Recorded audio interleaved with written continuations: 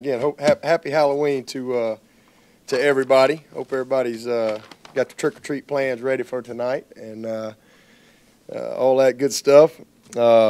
Excited about getting back this week.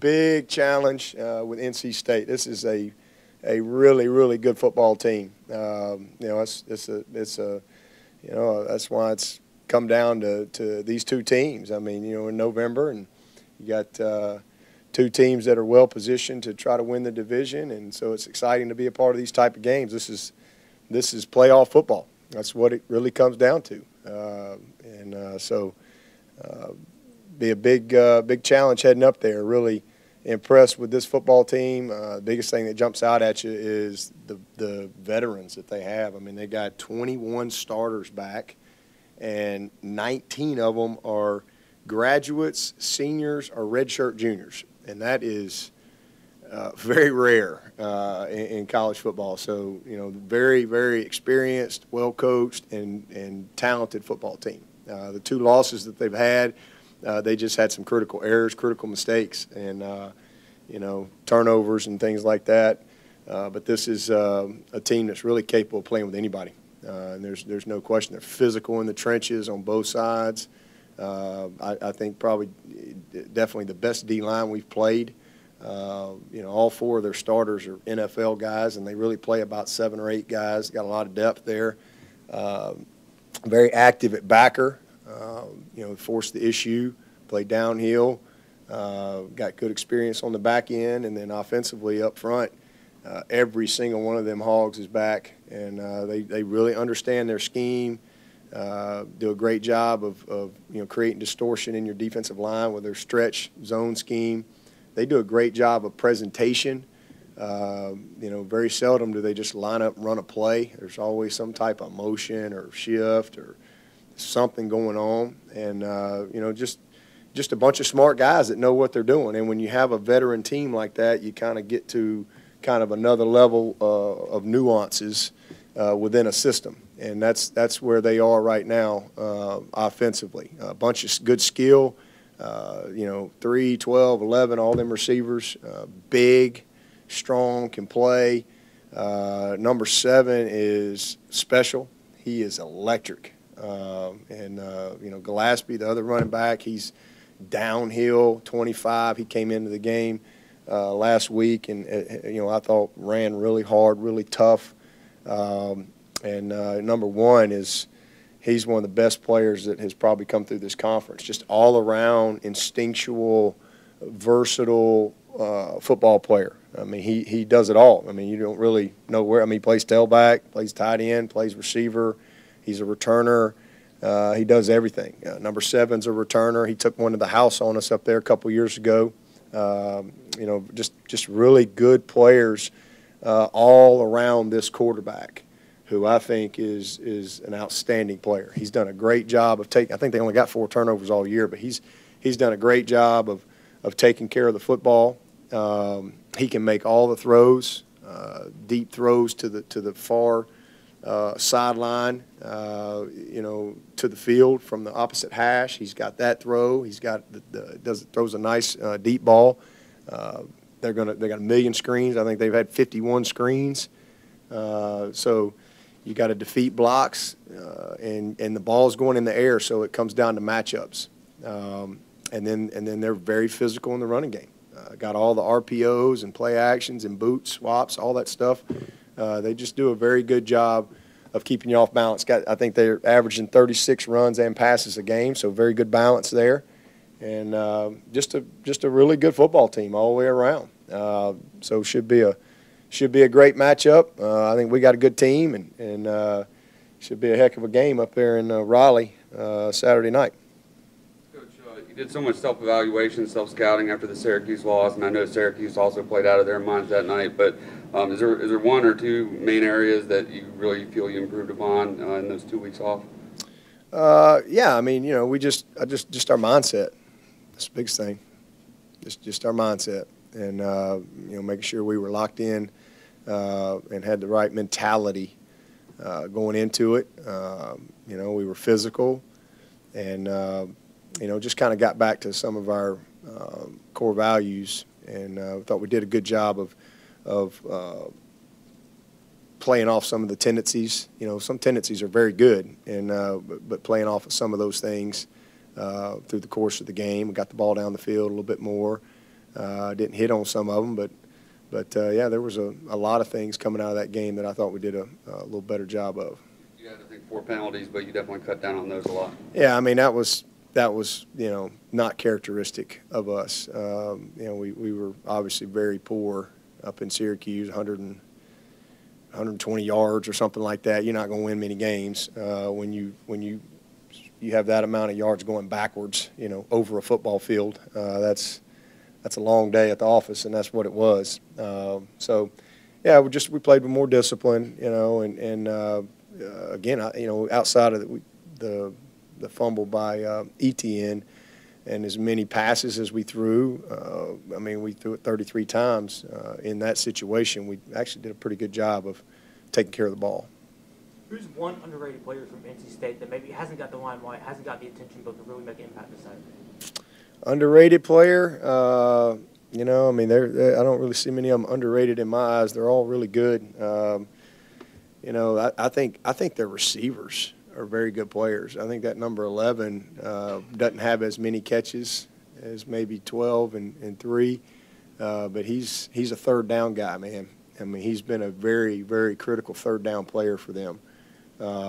So, maybe him offensively, and then over on the defensive side, all those guys up front and all the first four get a lot of the talk, but they got a lot of depth up there. They got a lot of those guys that can play. But I think that number 58 for him. I mean, he's a very active football player, and but I don't know if he's underrated or not. I just think they're a really, really good team all the way around, top to bottom.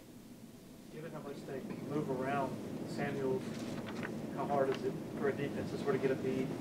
It's hard. I mean, because they're just very creative with him. I mean, he's the guy. I mean, they're not coming out of the game without him touching the ball. So, when you just line a guy up at one spot and that's where he is, much easier. But they're gonna, if they have to put him at tailback, they're gonna make sure you can't stop him from touching it when they put him at tailback, and then they're gonna line him up and they're gonna motion him all over the place. So you're not gonna take his touches away, but you've got to do a great job of knowing where he is and understanding how they've used him and what they like to do with him from different formations. So it's just a lot of preparation, a lot of study to get ready to defend him. Because they use him every which way you can think of in the play action game, the swap boots. He'll line him up as a off tight end, and here comes the. They've been running stretch, and now here comes the stretch boot. He's in the flat on you, and it's just getting the ball in his hands. And, he's great in space. I mean, he breaks tackles. He's strong. He's 220-something pound guy, and again, he's got excellent ball skills. Great. He does a great job with the ball in his hands after the catch. So they'll screen it to him, hand it to him. They'll throw it down the field to him. So you're not going to. They're going to make sure he has his opportunities. So you just try to make sure you got a good plan, understand what you're doing, and execute your plan. Coach, you certainly have been in this position before in big games and moments where if you lose, you're out of the driver's seat to win the division. What's the key, really, especially with this team where some of these guys haven't been in this spot before, to handle this moment, go out and execute? Yeah, just same thing that it is every week for us. Just prepare with purpose. I mean, when you do that, you have attention to details. Bring the effort, but make sure you've got good technique to go with it. So that speaks to your alignment, your positioning, your eyes, your footwork. I mean, and then it's just your commitment, to the task at hand. That's what it comes down to. You can't get outworked. The other team wants it just as bad as you. So, championship football comes down to execution and the little things. Both teams have played 8 games, so it's not like you're going to line up and just trick each other. You are who you are. So who can do what they do better?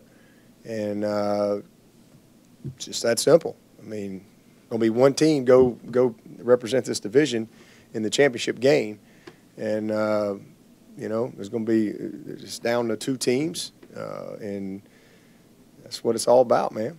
You love these opportunities. That's what November's about. You know, you hope to be in this situation, so you just embrace it, you get ready, and you go play.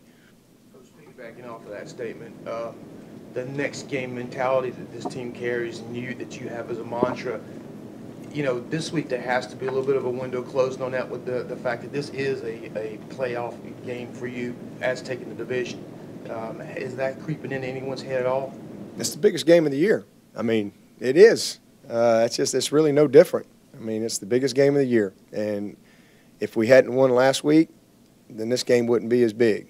But, you know, I mean, it just kind of ramps up as you go through November, you know, from an outside standpoint. But from a team, you got 12 opportunities. And at the end of the day, every year, we just want to be the best we can be.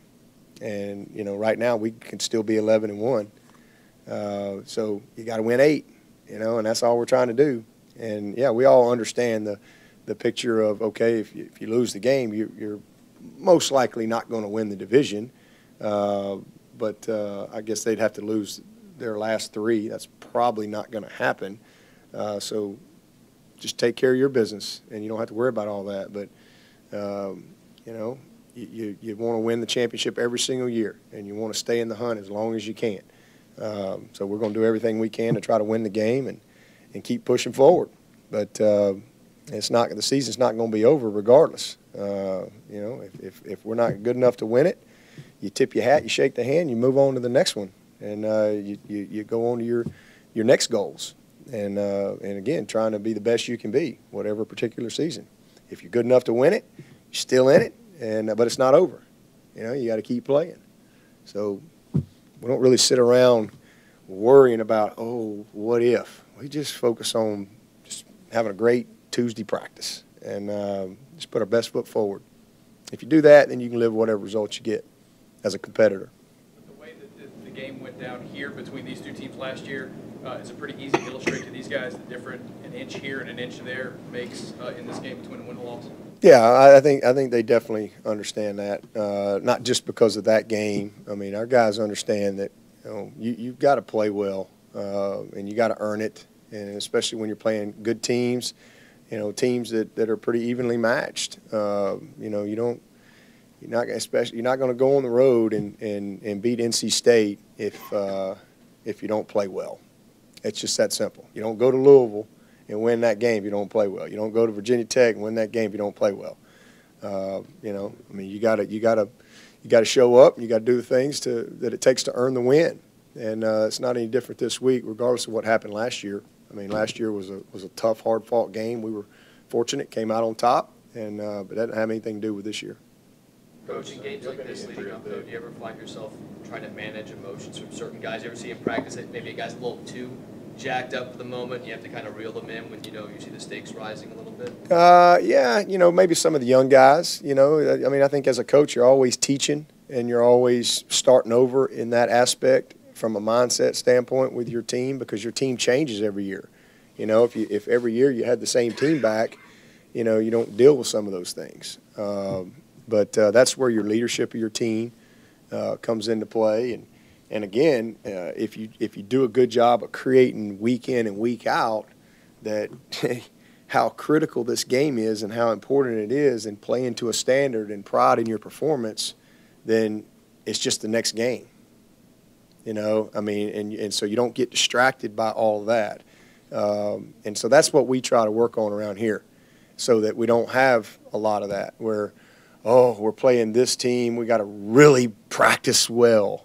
We really try to practice well every week. And that's what we've probably done as good a job as anything around here. That's why we've been so consistent. But you're always kind of protecting that mentality, if you will, especially with your young guys. Coach, do you have an update on Mark Fields, if he'll play this week, and how he injured his foot? Yeah, he just got hurt in the whatever the last game he played.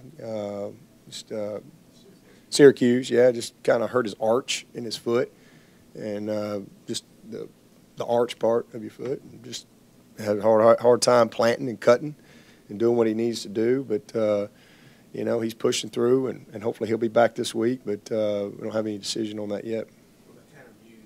Pre-game, he came out with no cast, comes out for the game, has a cast on his hand.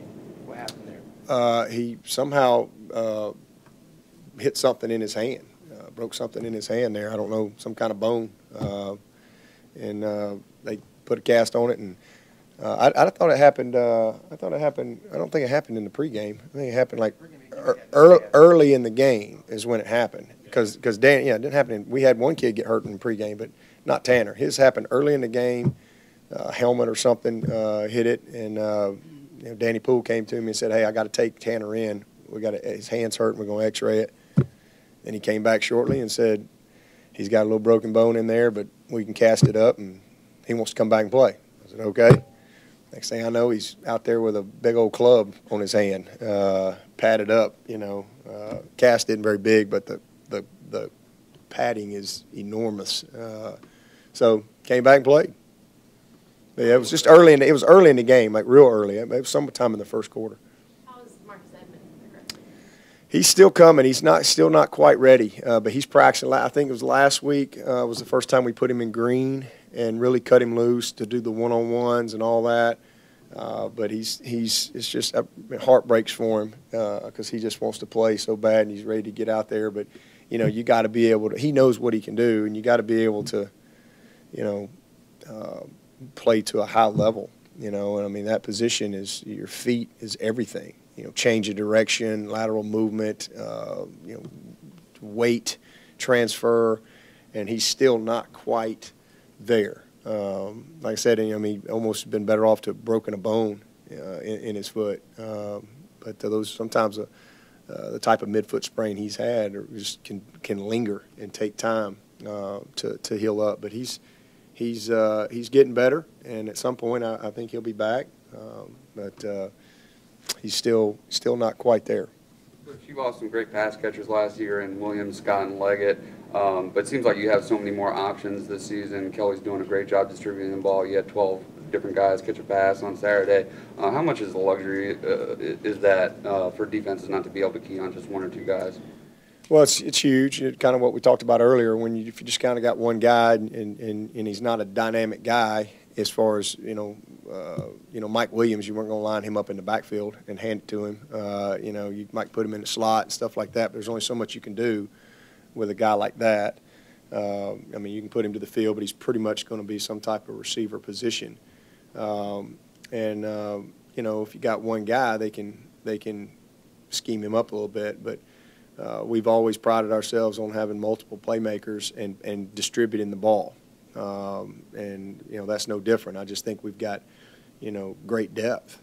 We've got very good depth, and we've got some good young players that are going to be superstars at some point. And, it's a good position to be in right now to have the guys that we got. Along those same lines, you have a lot more competitive depth at running back. Last season against NC State, Wayne Gallman left the game early with a concussion, but now you've got more options there as well. Yeah, we do. Feaster is a sophomore, and he's done a lot of good things. He got a little hip pointer the other night. I limited him a little bit, but he's doing good. And then Travis is just learning every week, and I think going to be a very special player. And Fuller and 26 Choice really gave us some good sparks the other night. Gave us some good, tough, hard runs. Gave us that good veteran, leadership that we needed, especially when Feaster got hit on that hip, and we limited him latter part of the game. I thought those two guys went in there and did a great job of taking care of the ball and getting some tough yards for us.